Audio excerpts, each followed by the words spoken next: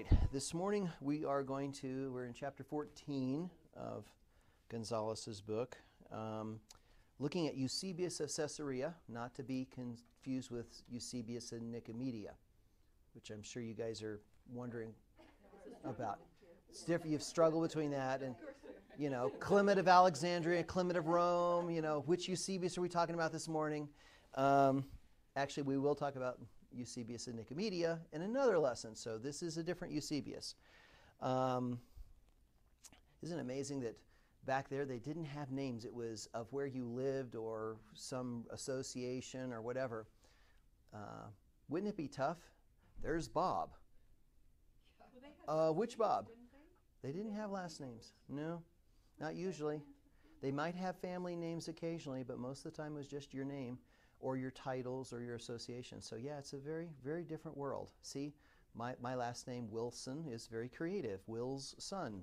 So we come from a creative stock of naming people. Isn't that why, names like Baker and Cooper, they weren't last names? Yeah, Baker. Bob the Baker and yeah, Bob the Cooper. Yep. Bob the Yeah. whatever, Yeah. Carpenter. The carpenter. Yeah, it's very interesting how naming becomes. So this is Eusebius of Caesarea, and Caesarea is in Israel. And there's multiple Caesareas, yes. It's the one on the coast. Yes. Philip ended up there, right? Yes. Okay. So that's the Caesarea we're talking about. And Caesarea, of course, is talking about the town of Caesar. It's Caesar's thing. They named the town after Caesar, which is actually also a title, not a name. Isn't it pretty amazing? That was a title named after somebody who was being flattered in an area that, whatever. So names are quite fascinating. Yeah, it is. I've seen pictures of it, and you've been there. It's very, very nice. So this morning, that's what we're going to be looking at. We're going to be looking at Eusebius of Caesarea. And the thing that's most important about, before we dive into him, is this is the transition time period we've talked about, and Jason mentioned it in our last lesson. This is a transition time when the church was persecuted to where the quote-unquote church, and I'm going to use that term loosely, is favored and dominant. That is going to create some very interesting situations. It is going to have some good things. It's going to have some bad things. It's going to have all sorts of situations that are going to set the tone for the next 1,400 years. And it's slow and it's transitional, just like we talked about. You start with one degree off, and you end up with different outcomes. The other thing that I think this lesson is going to point out is how easy we all, and again, this isn't these guys, we are all susceptible to our time and culture and how we interpret and see things within that culture, right? Unfortunately, those of us from the United States are very parochial. Well, of course the rest of the world's just like us. That's why we're the ugly Americans when we go across. How come you don't have this, and why don't you have this, and where's my, that's not the world. Matter of fact, we, as I've mentioned before, we live in Disney World here. The reality we live in is vastly different. And what we're going to see here is the reality for the church in this time period of Eusebius is going to change markedly. It goes from a marginal to persecuted group into the power group.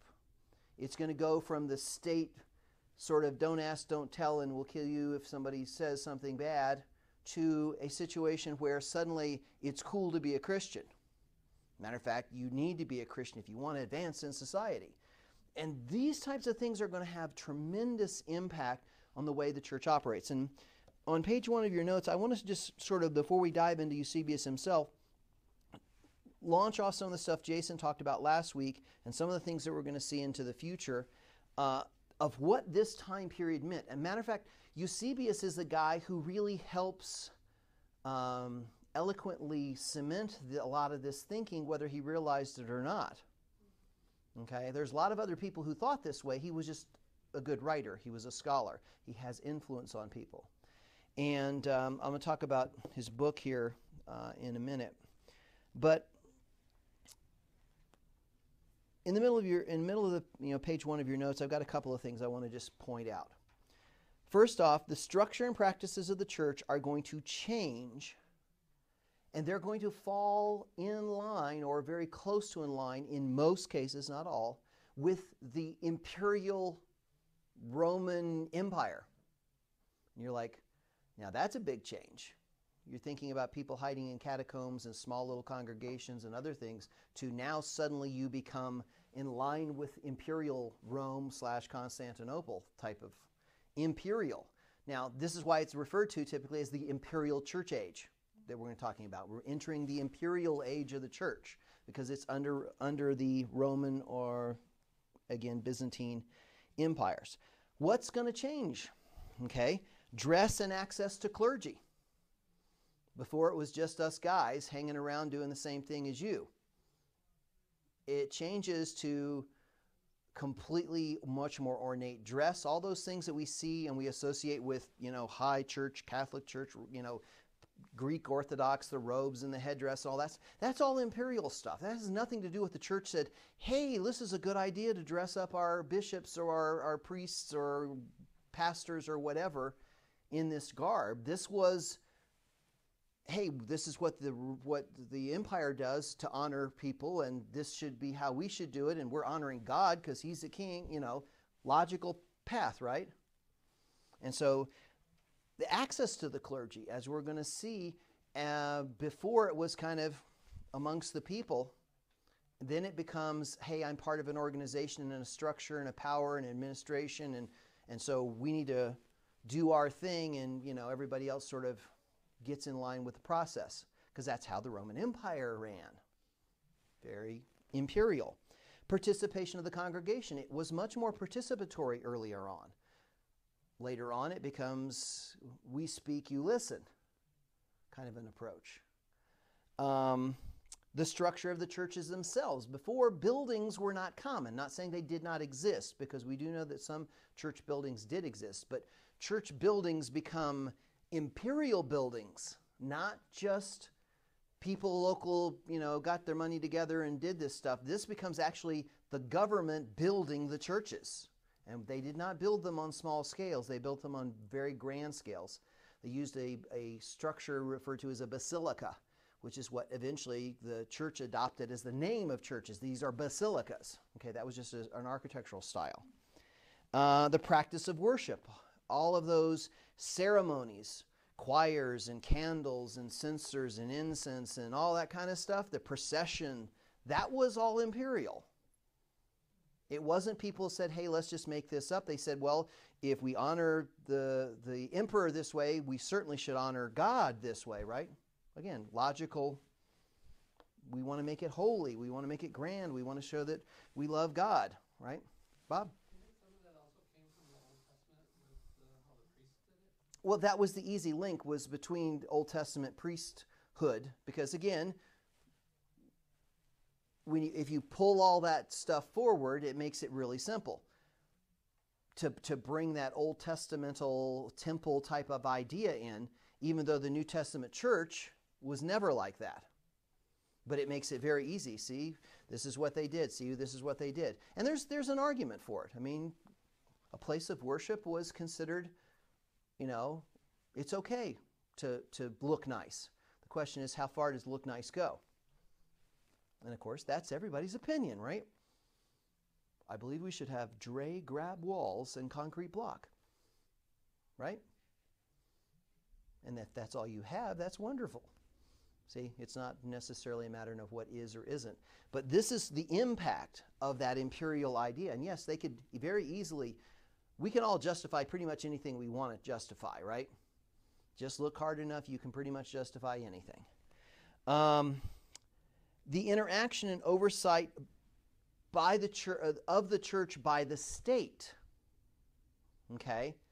We're church-state separation. You guys realize that's pretty much a novel concept. In most of history, the state oversaw everything, or the church or the religious group oversaw everything. They were intertwined in most cultures and still are in most cultures. Only when it's been forced apart. Naturally, people put their religion, their faith, their practice together. I mean, if you understand Islam, Islam is social, political, economic, and religious, all one system. There is no distinguishing it. So the radical Islamists who go, hey, why aren't you doing this by the Quran and the Sharia laws and all that? They're perfectly correct according to their own faith. Don't let anybody fool you otherwise. It's the people who accommodate and place separation of Islam and state are the ones that are failing in their faith. So when they get accused of that, it's true. I like it better that way, but it's still true. So this whole idea of how the state and the church interact is going to have profound effects, in particularly councils and the emperor getting involved. We're going to see that. And this is something Eusebius really sort of fostered, not saying he did it alone, but he fostered it, was the notion of the theology shift, and we'll talk about this in a minute, between Christ's return in his coming kingdom, and we have arrived with the kingdom and the empire of Rome. It's almost what we would consider today a post-millennial idea. God has been doing all this stuff, and look, we're going into this grand and glorious time. And at that particular time, that probably would look pretty good. And we're going to see how Eusebius saw that. But that's a theologic shift. If your emphasis is on peace and unity and Rome, and God's proving that, he has successfully got the church in this power with this government in this amazing empire, versus, hey, we're waiting for the return of Christ and his kingdom, that's a major theology shift. And we see a lot of those elements even in our society today. If we just elect a Christian Congress and just elect a Christian government and just elect a whatever, and look, it'll all change. Isn't it the same idea? It's that same kind of thinking. There's nothing wrong with having a Christian governor, and there's nothing wrong with having a Christian president, but where's the heart really? It's in the people in the country, not the government. But when you merge those two ideas together, and you see one as proof of support of the other, you're going to have a very big shift in the way you think about stuff and what you do and what you get involved in and how you serve. And again, I'm not saying there's anything wrong with wanting Christian leaders. It's praise God if we do. But this is one of the things that Eusebius is going to push. Now, with all of those types of changes, we're also going to see some positive and negative reactions to it. All right? Think about this. If you're that faithful person in this small church with whatever, and you've been faithful and even been hurt or persecuted or whatever, and the person down the street who was the one who did the accusation and caused the problems comes waltzing in going, "Hi, I'm a Christian now." They're the rich, they're powerful, the wealthy. You're kind of going, really? Since when did you become a Christian? Well, there's this Constantine guy, and it's kind of important that you kind of fit in with the society, and now being Christian's cool. I'm a Christian. Some of those conversions may have been truthful. Many of those people were just opportunists because church and state were so intertwined. If you're part of the church, you get the position. Just like before, if you were part of the church, you got pulled out of the military, you got pulled out of officialdom, you got pulled out of stuff. Now, if you're part of the church, it's now a positive thing. Well, people are going to have different kinds of reactions to that. And this is where we're going to see the monastic movements.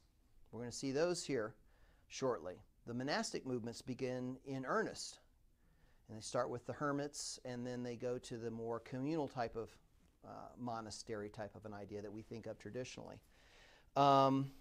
The other thing that we're going to see is the church and the state in the East and the West are going to interact differently.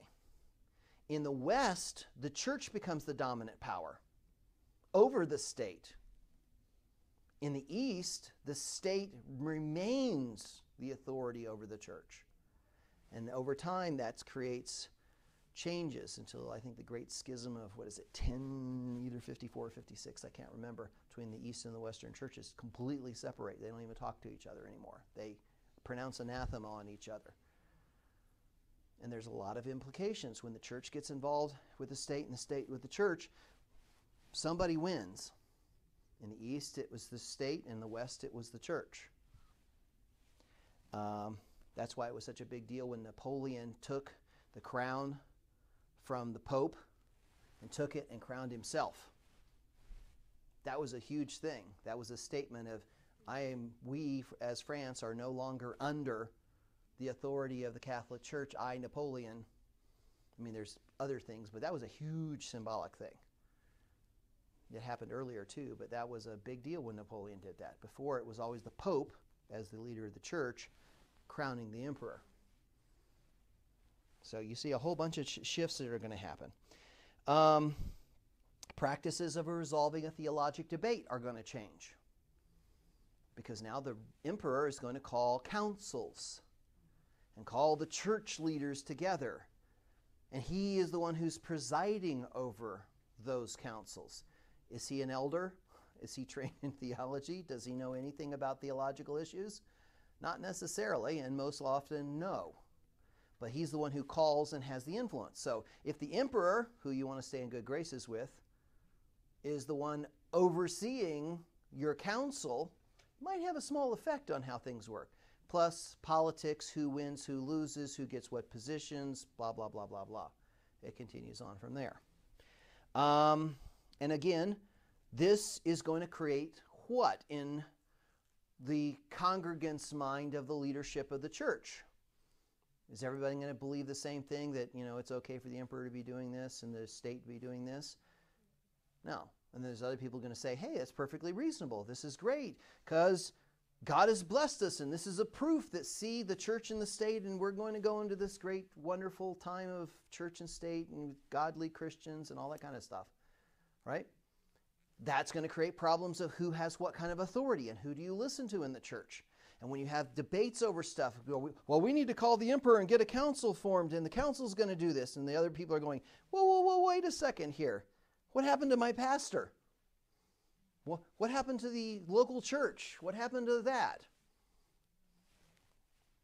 And you're going to have problems with how do you practice even being a Christian within that context. And again, as I mentioned, this changes how people believe God's plan is being carried out. And we're going to talk about that. Because God does work in history. But if you mix the wrong components and go too far, you create all sorts of issues. Does this all make sense? This is a profound change. This is like a pivot point in the history of church. And every one of these things is God is blessing the church, and yet with the blessing comes problems. I mean, isn't it better to be able to freely practice your faith than it is to have to hide in a hole? I mean, it helps your evangelism a lot. Except when people come in and then it's now all because I'm not a believer, but it's the cool thing to do. I mean, don't we see that today? So sometimes God's persecution is great at purifying, but it is difficult with other aspects. And sometimes God's blessing, from that perspective, we're free. It's very easy to get lulled into leaving what is important. I think when I opened the introduction to this class, we talked about, C.S. Lewis talked in Screw Tape Letters, Wormwood and Screw Tape, talking that, your error was you let your patient, quote unquote, become merely Christian. They need to be Christian with a cause or Christian with a difference. Well, this is where you start seeing Christian with a difference become blurred together, and that's where you can get led astray very, very fast. The fundamentals of why are we here and what are we about? We're about the glory of God and preaching the gospel. And yes, in the process there may be some societal change and whatever, but it's through the change of the heart and through our blessing to others, not, hey, this is how we get people elected. Right? Nothing wrong with that. But where's Christians with a difference? Versus Christian. And I encourage you to vote, please. We need something. I don't know what it is, but what we're getting is not really very pleasing. But why is that? So we elect what reflects who we are. Okay? That's why we need to be more about being Christian. That's nasty. I know, it's really bad. Yeah. And yeah, we are electing those who reflect our society. And what's the only thing that changes hearts? It's not politics, it's not votes, it's the gospel. That's what our role is. That's what the church's role is, but it's going to shift because it now becomes easy to be a Christian. You don't have 3 years of training and teaching, and you can't, take communion until, because you walk in and say, I believe. They say, cool. Don't have to worry about raising money because the churches are being built by the state. It's really amazing what happens with all of this shift. Okay, now that's a lot of setup of what has come before, what Jason talked about last week with all of the emperors fighting each other and all that stuff, and what we're going to see in the future. Eusebius is the guy who sits right in the middle and records most of this. Now, the thing that's most important, if you will, from our perspective in that time is this book. Oh. Good catch, yeah. It's slippery. This is called Eusebius's Ecclesiastical History, or Church History. This is the first church history book. Okay? This is a translation, of course. This is 50% of everything we know about the first 3 centuries of Christianity. Actually, it's not hard to read at all. It's just not written in a form that we are the most familiar with. It's not bad. I mean, here. Let me read you just Book 5, Chapter 1. The introduction. This is the preliminary, Book 5, Chapter 1. It says, Soter, Bishop of Rome, died after having held the episcopate 8 years. He was succeeded by Eleutherus, the 12th in order from the apostles. Interesting. Remember? Succession and all was dealing with the Gnostic heresies. This was very important to record who this guy was, and he was in succession. Say, see, no secret knowledge. It was also the 17th year of the reign of the Emperor Antonius Versa, when a more violent persecution broke out against our brethren in certain parts, occasioned by insurrections in the cities. Insurrections in cities, anybody seen those recent? It is more probable that the innumerable martyrs obtained the crown of eminence in conflict from the events that happened in a single nation. So in other words, see, martyrdom, eminence, it's a blessing. These, as worthy of imperishable remembrance, were also handed down to posterity in historical records. The full account of these is given in our History of Martyrs, comprising not only historical narrative, but also which may contribute to edification. Whatever may be the reference to our present purpose, I shall here select for the present. Others, indeed, who compose historical narratives would record nothing but victories in battles, trophies of enemies, and warlike achievement of generals, the bravery of soldiers sullied in blood, and innumerable murders for the sake of children, country, and property. But our narrative embraces the conversation and conduct which is acceptable to God, the wars and conflicts of the most pacific character. Remember, pacifism was very big in Christianity at the time. Whose ultimate tendency is to establish peace of the soul, as well as those who have manfully contended for the truth rather than their country, and who have struggled for piety rather than their dearest friends. Such as these narratives would engrave on imperishable monuments the firmness of the champions for the true religion, their fortitude and their endurance of innumerable trials, their trophies erected over demonic agencies, their victories over invisible antagonists, and the crowns that have been placed upon all these, it would proclaim and perpetuate by an everlasting remembrance. Okay? Not your classic history book.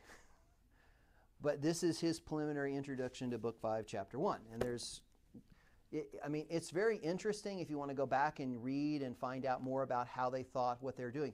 The key about Eusebius is most of this is written to a purpose, like all history. If you write a diplomatic history, you're recounting the diplomatic stuff. If you write a military history, it's about military stuff. This is about how God is working in history through the church to ultimately demonstrate that the succession of Constantine and Christianity is God saying, look, we're blessed, this is proof, we have conquered, we won, God won. And then now it's about the kingdom of God through the Roman Empire. Shift. Not a bad shift necessarily, but not a correct shift either. Right? This book and the histories that followed has a massive influence on people. So 50% of everything you know about the first 3 centuries of the church is right there. Yeah. Matter of fact, you can probably get a lot of them online for free. I just happen to keep that one because I like history. It's kind of a very interesting read, but again, it reads very differently than what you're used to reading. Because again, he collected information and edited it. He was not necessarily an original composer. So, who was Eusebius? Who was this guy?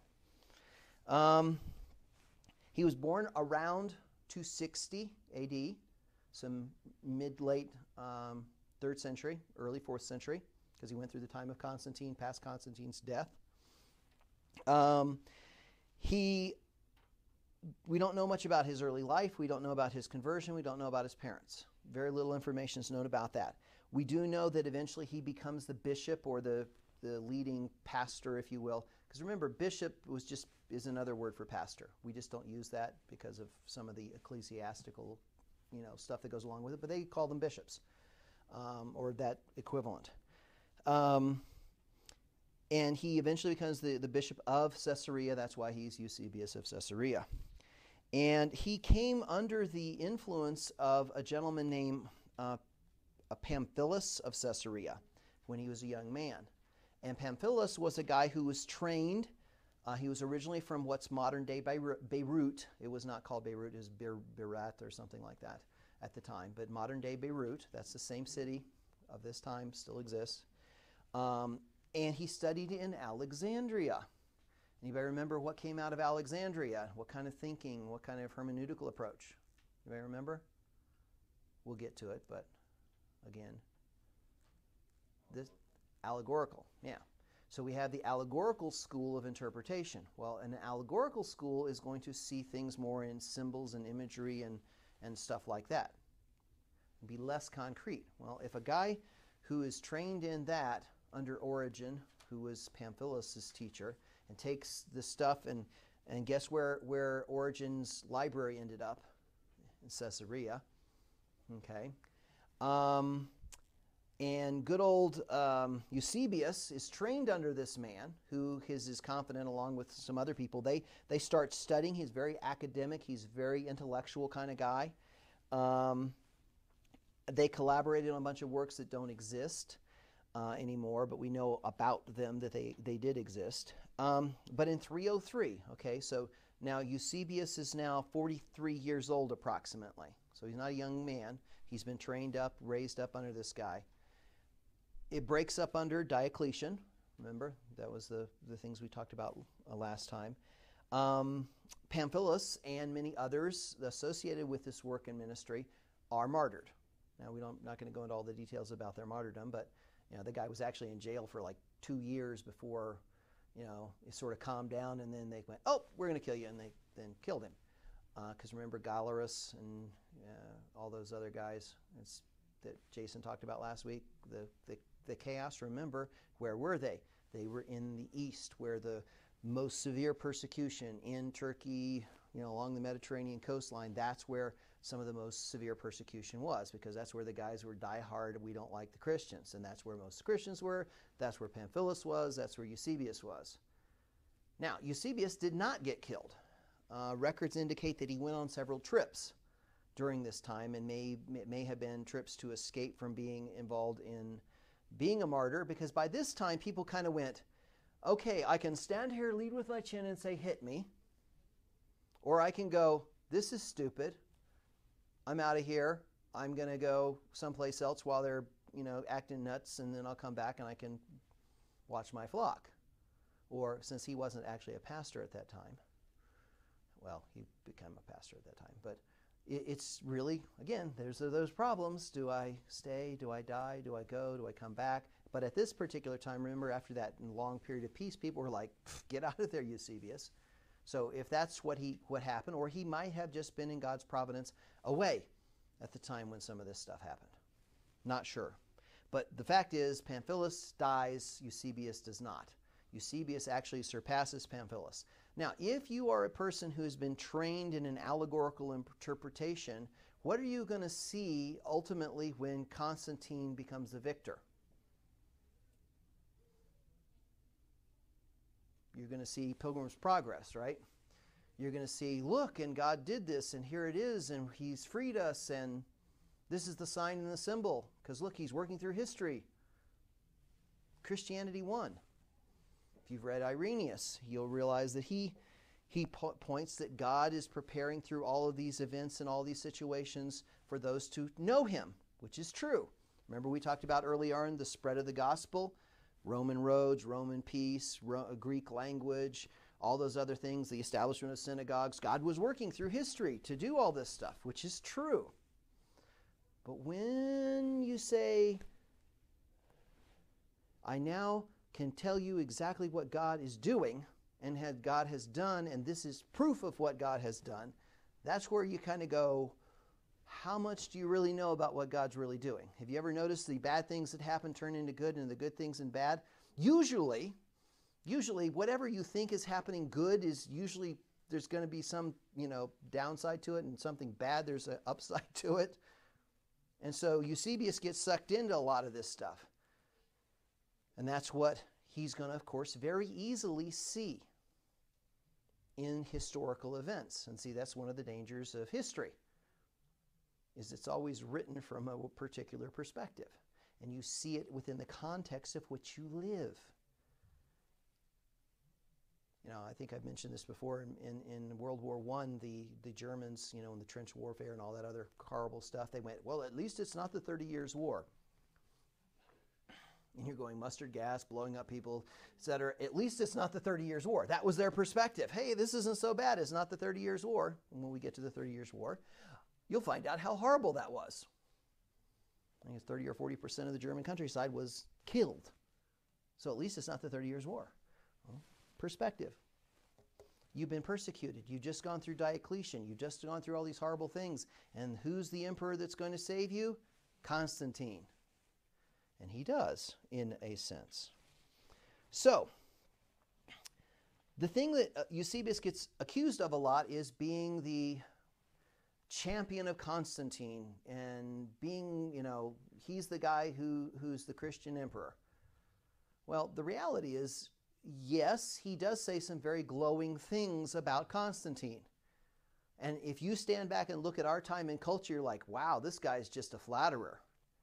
He's just flattering Constantine to death. That is until you read other things about the emperor and what other people said about the emperor, and you go, it was about normal. So in other words, what he wrote to us looks flattering. What he wrote in that time is just normal language. So again, see, sometimes what we read in one thing, if you pull it out of its cultural context, you miss the point that this was the way you spoke about emperors, right?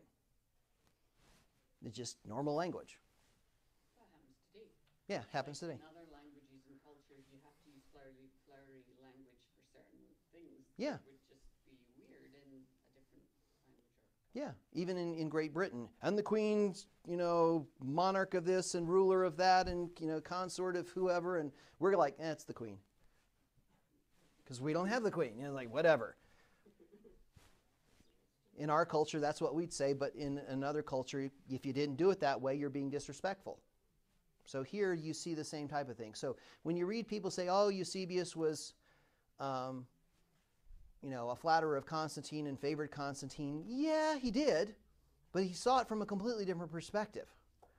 The problem is if you look at what I've been saying about how he viewed church and the proof of what's happening, he's going to tend to be locked into a set of presuppositions in his thinking. He's also, therefore, going to overlook the bad things, the stuff that does not fit into your data pattern, right? Look, it's going this way. Well, there's 19 pieces of data that says it's going that way. Yeah, I don't like looking at those. Yeah, it's going this way, right? And we all do that, don't we? That's why we say we fool ourselves. I should have seen it. It's like, of course, it was sitting right in front of you, but you didn't like seeing that, so you ignored it. Well, that's kind of what Eusebius does. Didn't fit his pattern. He just ignored it. Unfortunately, he was not alone. Most people in this time thought exactly like Eusebius. Not all, but most. If you find yourself on the side of the majority, question yourself. Sorry. At least ask the question. You may be right. More often than not, you're not. There's something you're missing. Or at least you need to temper it. Now, during this time, he becomes very influential, especially in his region. He eventually is going to become the bishop of Caesarea. And he is more interested in peace and harmony and unity and prosperity and things going well for the Christian church than he is theology. Okay? He's not a theologian, but he's much more of a practical guy, historian guy, rather than a theology guy. But if you are influential and well-known and people look to you and you get confused on a theologic issue, what does that do to the people that you are shepherding or people who look to you? They get confused. And we're going to talk about this in a couple of weeks. During this particular time, what's referred to as the Arian heresy, dealing about the deity of Christ, comes up. And Eusebius is kind of wishy-washy on one thing. When it gets to the Council of Nicaea, remember that's one of those things that comes up. The Council of Nicaea, he goes, yes, I agree the Arians are heretics. And then after the council, he kind of goes, well, I'm kind of confused a little. Now, I can tell you that that is a theologically challenging thing. And if your top theologians have a challenge with it, what do you think's going to happen to the common folks who are not theologians? Going to get confused. They're going to maybe lose confidence. They're going to go, what's going on here? Greg loves to quote one of Spurgeon's comments about, if there's a mist in the pulpit, there's a fog in the pews. Well, there was a mist in the pulpit on this topic, and there became a fog in the pews. And that's kind of what ends up happening with some of his credibility in this time theologically. And again, these are not easy things. You got to know what you're doing. It's not just, oh, they're wrong. You got to prove it. You got to say scripturally, why is this right? Why is this wrong? All right, it's challenging. I can tell you that. So again, these are going to affect the way people see things and the way he sees stuff.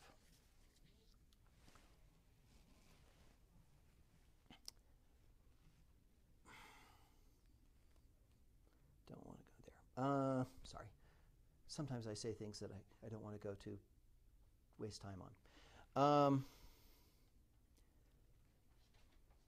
If you believe that the Christianization of the Roman Empire is the pinnacle of history, what is going to happen?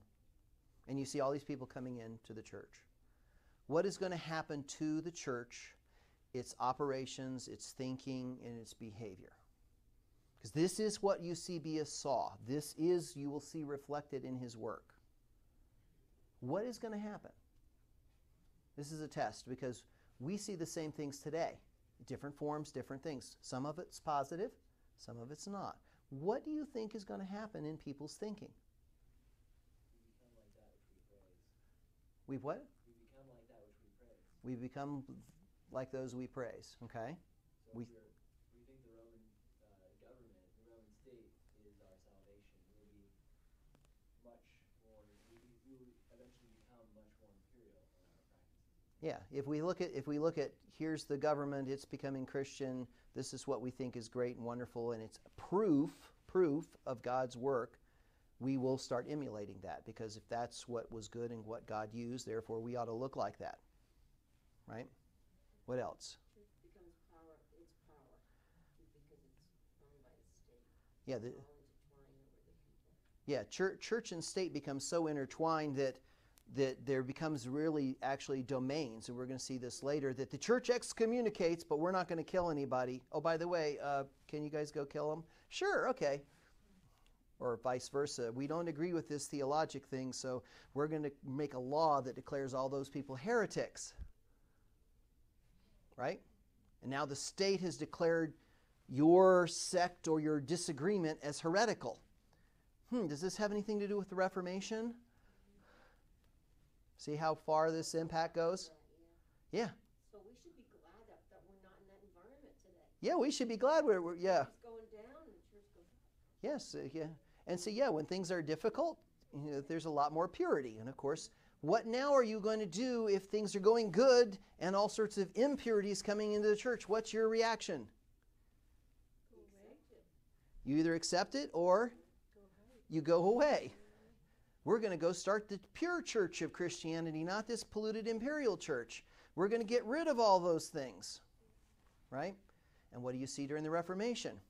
Iconoclasts and iconodules, image worshipers, strip it all down, throw it away, burn it. Can't have anything pretty, can't have anything nice because you'll start worshiping it.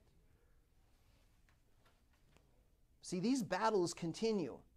This very time period, these types of issues will follow the church to today.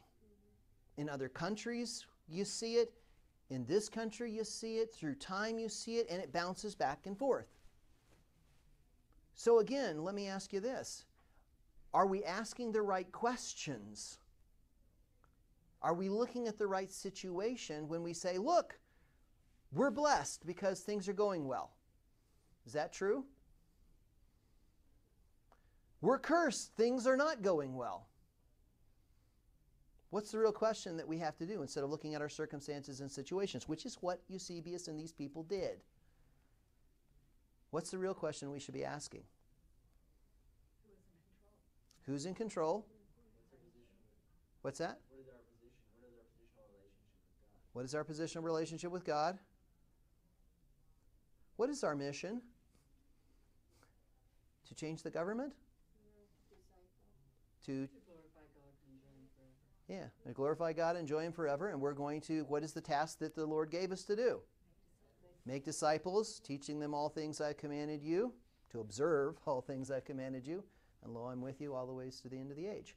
That's our mission. That's our job. That's what we're supposed to be about. And oh, by the way, as you're going along, you should be making a positive impact on society. They should see grace. They should see mercy. They should see kindness. They should see love. They should see all those things.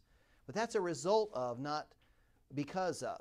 And if things are going bad in the country against Christianity, it goes bad. If it's going good, it goes good. But that never changes our mission. That never changes whether God's blessing us or not. This is an easy trap to get caught into, though, isn't it? It's so simple. Well, it makes life easier. Yeah, it makes life easier. That's one thing. Yeah. Evangelism. Look how great our evangelism is. Our church tripled in size over the last 3 months. We must have, those seeds we planted 4 years ago must have really took root. Or maybe the government changed its policies and now we're not illegal and not going to be persecuted and the emperor's Christian and everybody comes wandering in. Now, you of course can leave, or you can say, hey, what a fertile field for evangelism. They're coming to us. What did Paul do? He went to the synagogues first. Well, we don't even have to go to the synagogues. They're coming to the church. Let's evangelize them. Let's be faithful in what we need to do. Maybe half of them still aren't saved, but the Lord said there's going to be wheat and tares. Or you can say, you know what? This is just so bad. It's so awful. I don't want to have any association with it. I mean, think about it. If you were in a church that the gospel was not preached at all, I'm not saying that that was true at this time, what would be your tendency to want to go do? Go somewhere else. And if you couldn't find anything in your local area, what would you want to do? Move or start another church or a house church or something. And see, this is the dilemma that's now going to start happening. Do I go out into the desert so I can honor God? Do I get together with other like-minded believers? What do I do? And now you've now started another church, which of course makes you a schismatic, right? And guess what? We're going to see schisms and isms and all sorts of stuff pop up. So everybody's ready to go out and vote and make sure we get a Christian nation again, right? Not that we ever had one, folks. And see, one of the things Gonzalez mentions in the book, and I want to point this out that I do not agree, I understand what he's saying, but I don't agree with this, is he said that the gospel was primarily for the poor.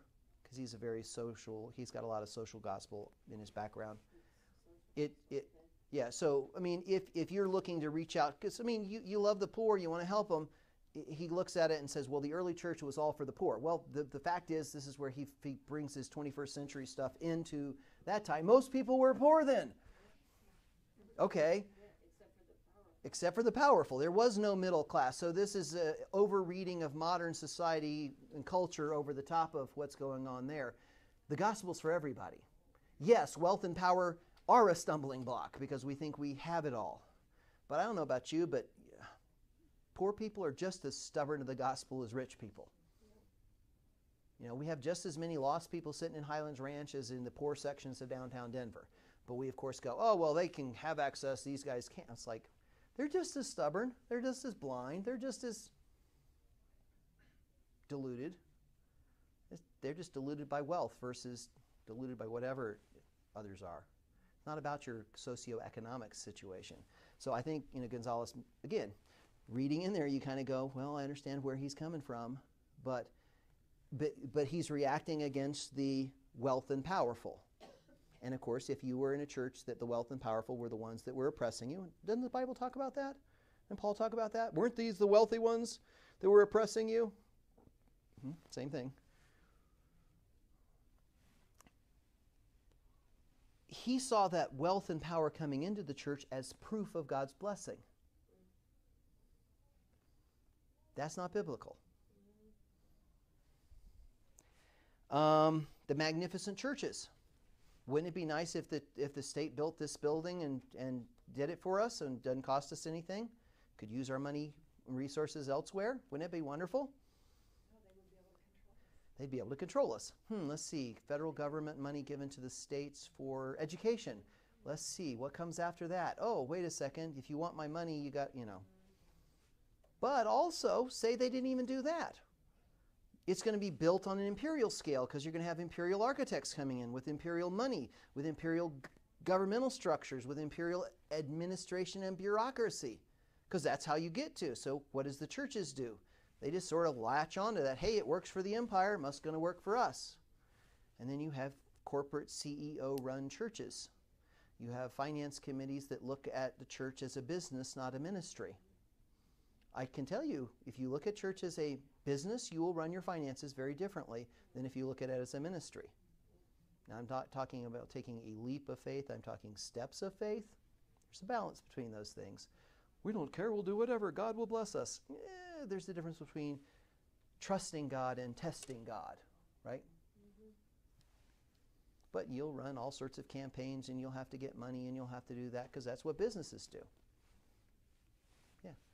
Can you put it in the corner, it's opposite side, say because the government lets us get a nonprofit? Could that be kind of like if we have the nonprofit status, can the government still? Fortunately, at this point with nonprofit status, you're allowed to be a nonprofit and there's certain benefits. If they took it away, they take it away. Just like with your tax deduction for a home. But they don't have any way to... They have no way right now of getting you. But I can tell you one thing, the government can get us anytime they want. Takes no effort whatsoever on their part. They could walk in here and shut us down, and they could have somebody could walk in here and start a fight. They could create a crime scene, say, until we finish investigating, you guys can't come back. And the police department's overburdened, and therefore it may be 3 years before you can come back. Have fun. Trust me. I would make a great evil emperor. Because it's easy to manipulate. It's easy to control. And the government can do it. Anybody can do it. This is where we trust God. We live in these situations. And by the way, whether you're a 501c3 or not, by definition as a church, you are a 501c3. It's just whether you have official recognition or unofficial recognition. So by law, it doesn't matter.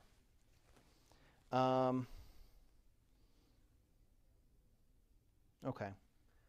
Going to stop here, but do you see the ramifications of how we need to be thinking and the easy traps that we can fall into? And again, Eusebius is a godly man who loves the Lord, who cares about people, who wants to serve and minister. He was a faithful overseer of his flock. He did everything that you would want a guy to do. And yet, like anybody, like all of us, it's easy to get trapped into our time and culture and thinking. It's so simple. And we need to hold fast to what we believe, but we also have to have an open enough hand to say, I could be wrong. And when you have that kind of heart, that's called a teachable and humble spirit. Because things that I know I grew up with, or things I know I was taught when I was younger, I held to tenaciously until somebody said, what about that? Now, had I held to it tenaciously, I wouldn't have learned anything. Versus going, maybe I'm wrong. Let's look at it. One of the things I have found the most effective way of learning is presume you're wrong. Start with what I believe is absolutely correct and I'll die on. Presume I'm wrong. Now, usually I come back to, no, I wasn't. Okay? Because what I'm willing to die on is pretty straightforward stuff. But just presume that in any situation. Learn. And you'll find out how God uses that, again, for the gospel. For what we're supposed to be doing. Not getting wrapped up in some of this other stuff. That stuff changed the church from then till now. And it was massive in the Reformation. These were the very fights that went on because of just that change in thinking. It's amazing how simple little things have such far-reaching impacts. Okay, we will pick up with some more schisms and isms and other kinds of things next week, and what, again, starts falling out of this time period, because this is the same thing, councils and all that stuff. All right, let's pray.